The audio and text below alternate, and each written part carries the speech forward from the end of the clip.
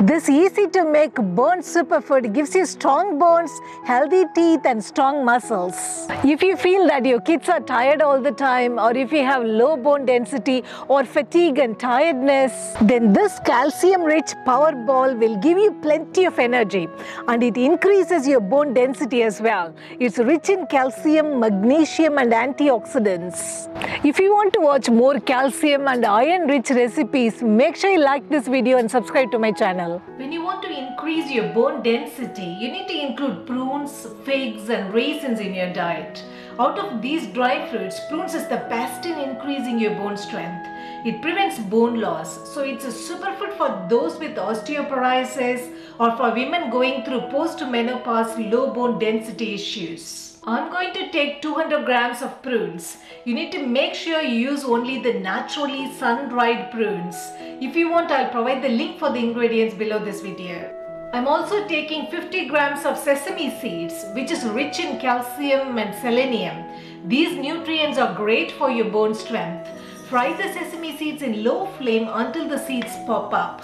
This process will release the essential oils from the seeds. Transfer it to a plate to cool down.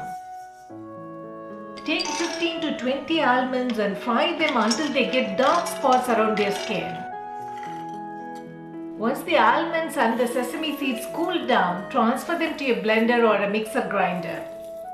Add 2 or 3 cardamoms. This gives a wonderful flavor to your prunes and sesame power balls. Add 1 teaspoon of dry ginger powder.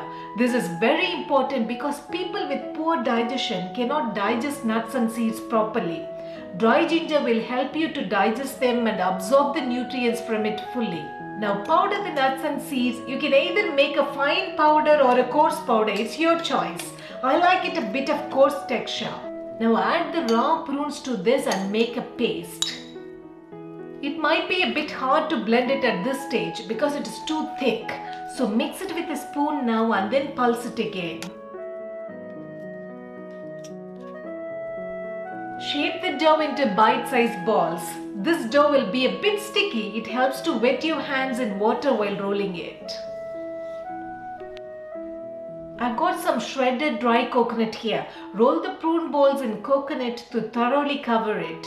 The antioxidant components in coconut help maintain your bone structure and also prevents bone loss due to hormonal changes. Eating these prune balls regularly can prevent osteoporosis to a great extent because it's very rich in vitamins and minerals. If you find this video useful to you, why not give me a thumbs up and subscribe to my channel. Have a beautiful day, guys. Bye-bye.